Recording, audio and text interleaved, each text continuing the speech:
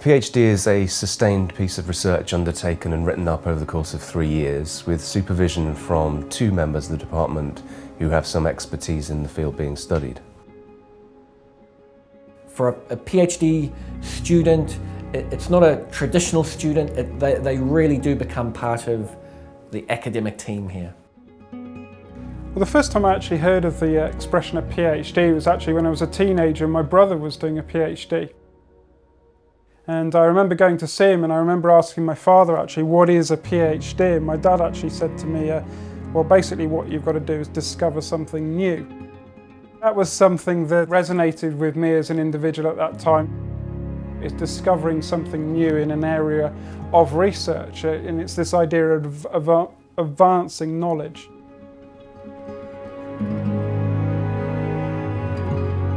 There's a lot of supporting them through this process because they're constantly thinking, am I good enough? Is it good enough? Has somebody done this before?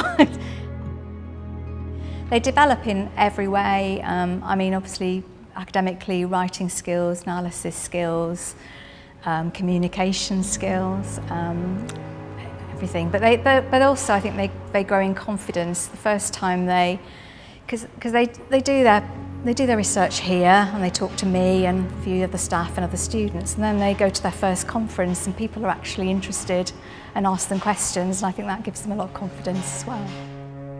You might be surprised to hear that a PhD is not just about all the intellectual skills that you're going to develop. There's a lot of other skills that you really learn and develop, and it's just understanding yourself under pressure, what motivates you, and you also get an idea of where you want to go with your career as well. A lot of people start a PhD, they're not too sure, but as they undergo the research process, they get a better idea of whether they want to stay in academia or get out into industry and apply that research in different areas.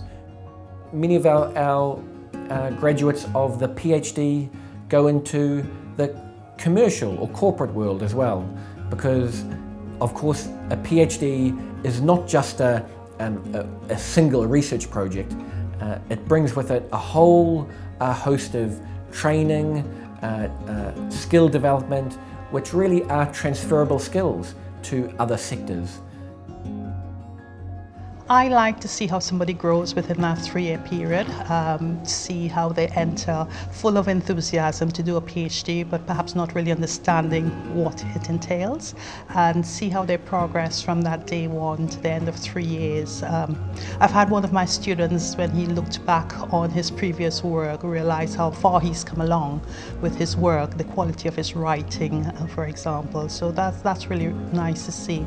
And it's also about developing new knowledge. So as a PhD, you're trying to do something that's innovative, so it's getting that buzz out of doing something that nobody else has done before.